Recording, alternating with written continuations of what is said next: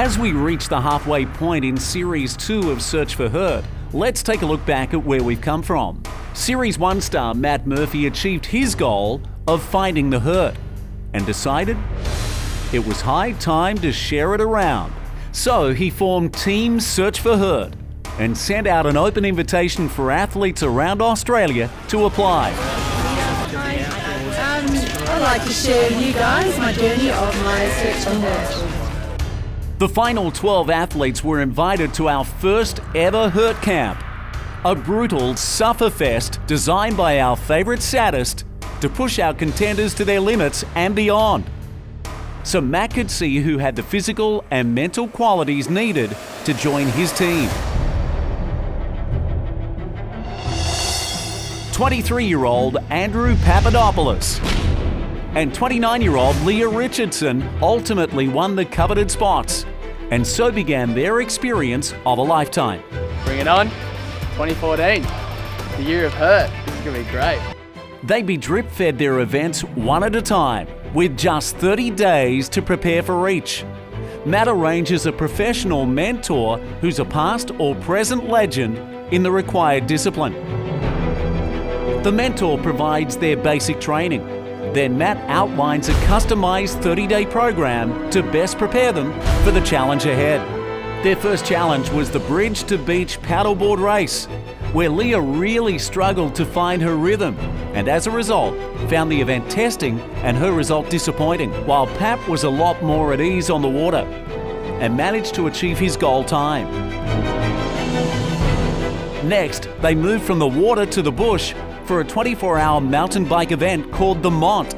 Here the roles were reversed, and Pap was well and truly out of his comfort zone. Ultimately, the event was postponed due to rain, and while they headed out to make the most of being there, both agreed that they dodged a big bullet as neither felt adequately prepared for a punishing race of that magnitude. Matt upped the stakes on their next event with a challenge that takes no prisoners, the North Face 100, a 100-kilometre ultramarathon through the unforgiving Blue Mountains. Leah's extensive background in endurance events gave her the natural advantage, and she pushed through to finish a couple of hours ahead of Pap. The big guy really found the hurt in this event, but with limited training, he was still impressive, all by gritting his teeth, overcoming the pain, and ultimately making it to the finish. Pap and Leah have already pushed themselves well beyond their perceived limits, and we're only halfway through their Search for Hurt journey. So, where to next?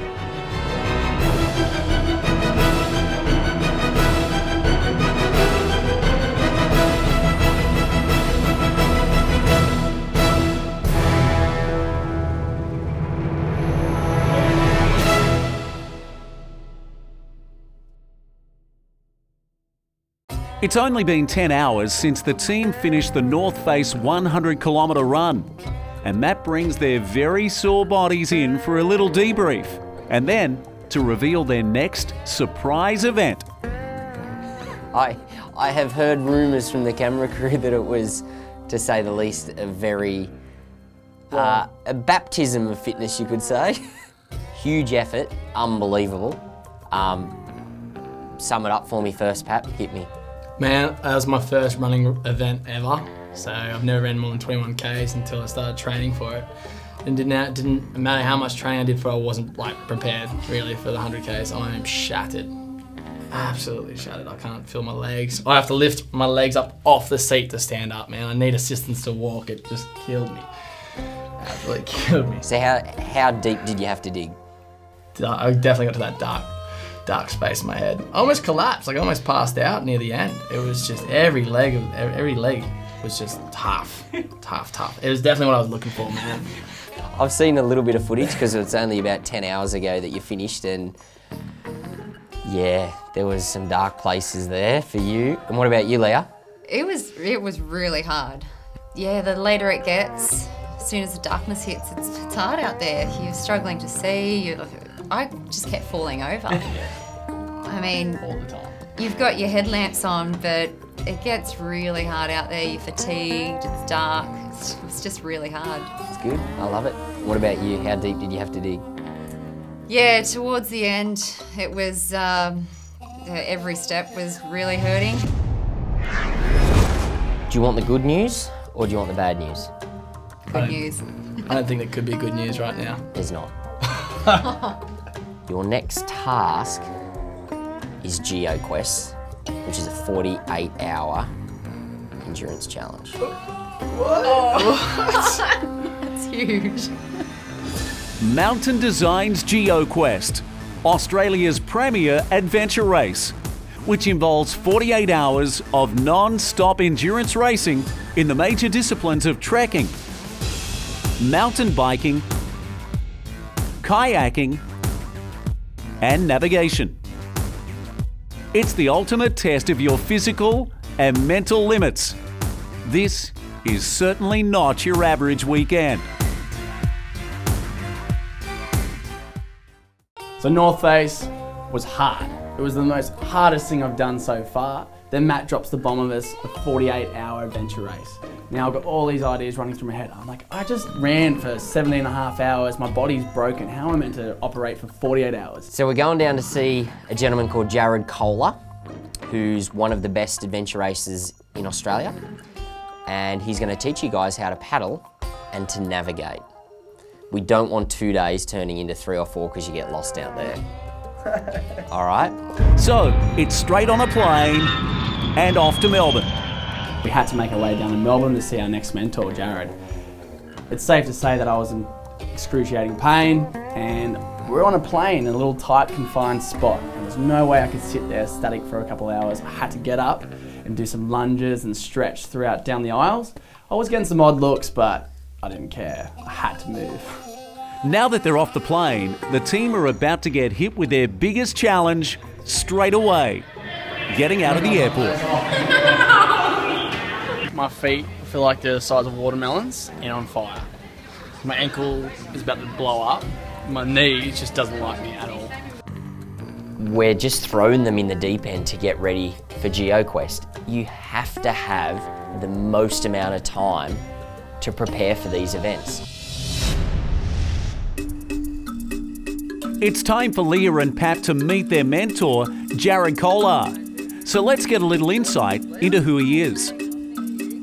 But we heard you did the GeoQuest last year. Yeah. So raced with Team MacPack last year and we won, which was pretty cool. And First place, wow. Yeah. And also did the North Face 50 last year, so I kind of know how your legs are feeling. Yeah. The name Jarad Kohlar is synonymous with Australian adventure sports, with an impressive resume of race wins across numerous adventure pursuit disciplines, including multisport, paddling, mountain biking, trail running, and adventure racing. Jarad personifies what adventure sport is all about: tough, eclectic, fun-loving, and a little bit wild. If you can kind of have that really good teamwork, you know, and also really good navigation and good strategy, then you're gonna, you know, get the best result that you guys can. If there's anyone that we'd want to send Andrew and Leah to learn about adventure racing, it's this guy. Adventure sports is a connecting element for me to my body, my friends, my family, my job, the environment that I live in, and the flora and fauna that, you know, lives in that environment. If I get out there and have an adventure, then I feel like I'm more connected to all those aspects of my life. He spent a lot of time not only in Australia racing, but doing some of the biggest adventure races around the world. And the beauty of that is that he's experienced all the little things that can go wrong. And with Andrew and Leah, I dare say a lot of those little things will go wrong. So yeah, we'll get stuck into it. Jared's just prepping our kayak, ready to go out in the ocean. And he told me that if you're top heavy, it's actually a disadvantage when you think it would be. You'd be using all your upper body muscle groups, but he said when you're top heavy, you sway a lot more, and that way you're going to probably fall in. So yeah, I think I'll be capsizing a lot. All right, so basically this is called your paddling position. It's pretty much 80% technique, you know. The whole stroke doesn't matter how big and strong you are, it's how efficient and effective your technique is. The guys are getting set to learn paddling technique. In the meantime, we're going to head over to Matt, who has some unfinished business with our North Face 100 mentor, Brendan Davies. I'm a man of my word, and Brendan Davies and I made a bet about 2 weeks ago on Pap and Leah at the North Face. And who's your bet to be first across the line if either of them are going to finish? Oh, if I had to pick someone, I reckon Leah's a bit of a stayer. I've actually had to come down here to St Ives Showground to pay my dues because I lost. Hello, mate. Hey, Matt. Oh God, what do you got in store for me? Well, mate, this is my little secret training weapon that I've been known to use time to time. But today I'm just here to sit back and have a bit of a read of my Search for Hurt mag while you pull me around for a few reps of the oval. Okay, all right. So let's show me what I got to do. Strap you up. Strap me up. Just around your hips, mate. And how long am I on this for? Well, I'd like you to pick the pace up a bit if possible. Faster! I'm trying. Mate, come on! Faster! Faster! Come on, Matt! Come on,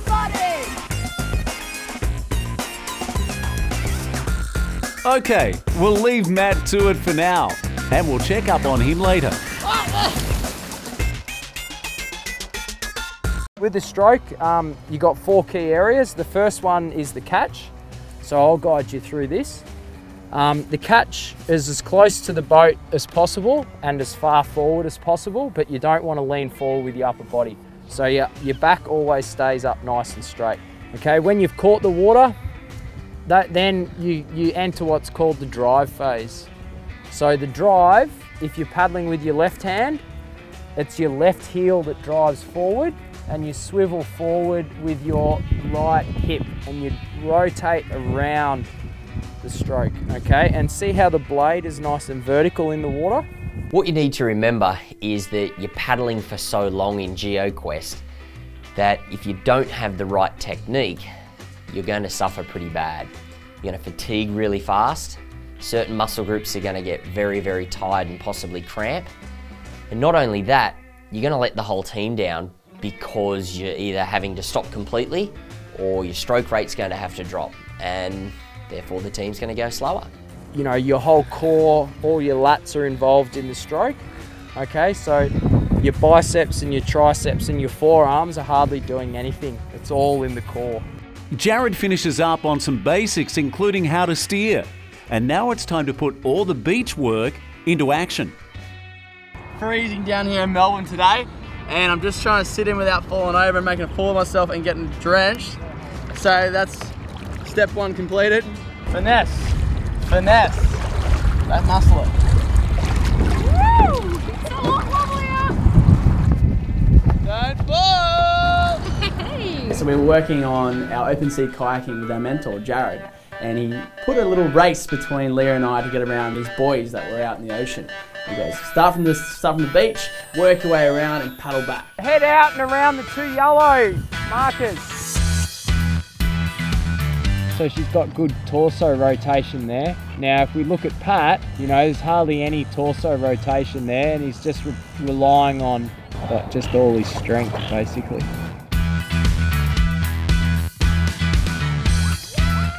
Woo!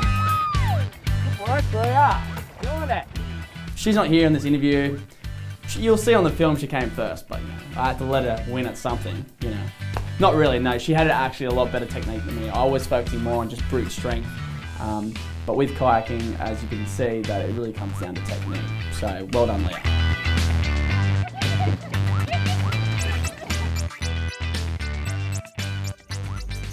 Your mind is so much more powerful than your body, you know. So if your mind wants to do something, it can basically achieve anything, even if your body says no. but how about we go up and we'll grab the double and we can give you guys a shot on a double. What you need to remember is that you're paddling for so long in GeoQuest that if you don't have the right technique, you're going to suffer pretty bad. I'm just trying to balance. Why is someone staying? Oh, I'm shadowing you, go. Okay, let's go, right. You're going to fatigue really fast. Certain muscle groups are going to get very, very tired and possibly cramp. But there's a lot of talking, so obviously, oh, that's not good teamwork happening there. And not only that, you're going to let the whole team down because you're either having to stop completely or your stroke rate's going to have to drop, and therefore the team's going to go slower. You can see now they're having moments of really good paddling where they're shadowing one another, and then when their boat dips or leans to one side and when they get out of time, the speed of the boat slows right up. Considering this is their first paddle, they're doing amazingly well. They're paddling a V10 double, which is an advanced ski. Pat, that was the best I've seen you paddle all day. You've slowed your stroke rate down and shadowing in the front, and everything was engaged at the right time. A lot more stable and efficient. Yeah. So I think that's where it comes down to, is conserving energy and being as efficient as possible with each stroke. Yeah. And before I was just muscling it out and burning everything out real quick. Yeah, no, it's good. Let's see how Matt is faring after losing that bet. Matt's starting to find the going pretty tough and tries to get his own back on Brendan. You shouldn't have done that, Matt. Brendan will only hit back harder.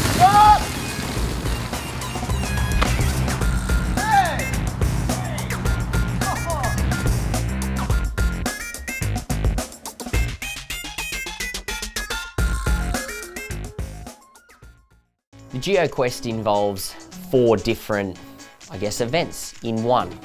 First of all, we've got running, which they've done the North Face. Then they've got mountain bike riding, which they've done the Mont.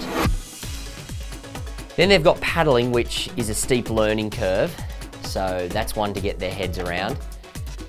But I think the hardest one here is the navigation aspect. The best thing with navigation is trial and error, because when you make a mistake, you're never going to do the same. Well, hopefully you don't repeat that.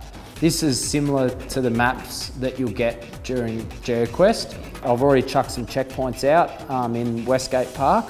So we're going to go and try and find those checkpoints. It's only about a 5 or 6K run. Does that sound good? Well, I don't know, my legs are pretty shot. Do we have to run this? Well, Search4hurt, isn't it? You did the North Face yesterday, mate. Yeah. So you've had 24 hours to recover from that. So yeah, just get a bit of concrete in there. I don't hear everyone complaining. Very hard. Okay, let's do it. I'll sprint. All right, let's go. This top bit here is for taking bearings. So north, you got to line up north in the shed, and then you can go on a bearing. On the map, you've got north reference points here, so it's just to orientate the map. That's right. Yeah. Okay, so if that's north, then you line up north with north on the map. Okay. If you send the whole team in the wrong direction and you're tired and you go 2 kilometres one way the wrong way and then 2 kilometres back, that's potentially an hour that you've made your team suffer. And when you're tired, you don't deal with someone making the wrong decision very well. I've never used this.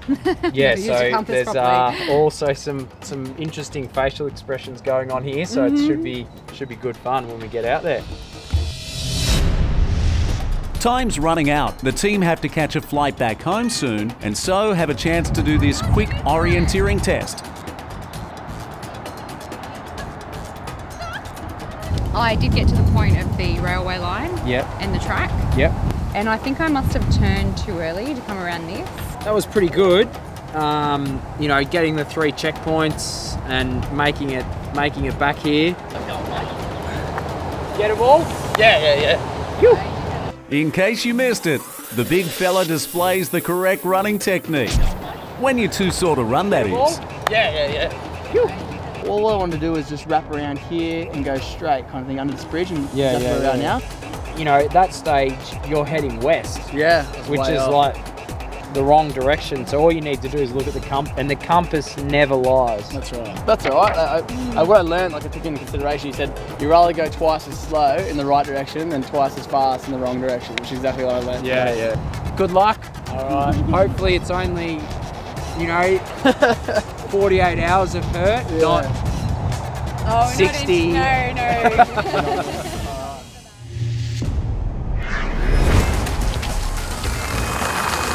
Robert, Matt!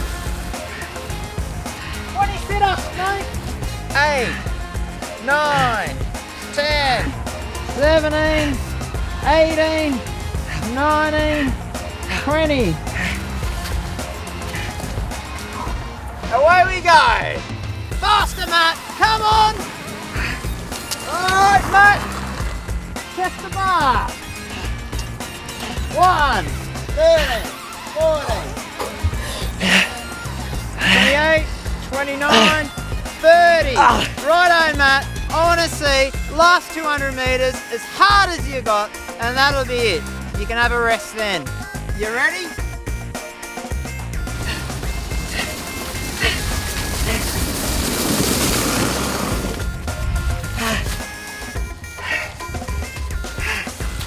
Well done, mate. Good effort. I won't be losing a bet to you again in a hurry. I certainly won't be either. Oh, that was tough, man. I'm glad it wasn't me. Pap, I'm coming to get you, you bugger. Thank you, Leah. Next time on Search for Hurt, we send for some reinforcements from Hurt Camp and add 2 more to the crew to help tackle the GeoQuest. Make ourselves a raft that'll hopefully float. Pap and Leah are in over their heads. What on earth are these guys doing? Kayaking, biking, We've only got 47 hours and 45 minutes to go. 33.5 hours ago, we started. navigation. We've actually just taken a wrong turn. Do they get the help they need? No navigation skills. All 4 are going to suffer 48 hours of pure hurt, testing stamina, endurance, and mental resilience. We lost a member. All this is enough to make you go stir crazy. It's going to take a while, hey?